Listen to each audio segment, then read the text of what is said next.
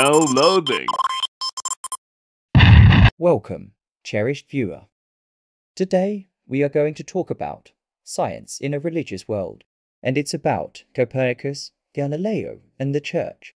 During most of the 16th and 17th centuries, fear of heretics spreading teachings and opinions that contradicted the Bible dominated the Catholic Church.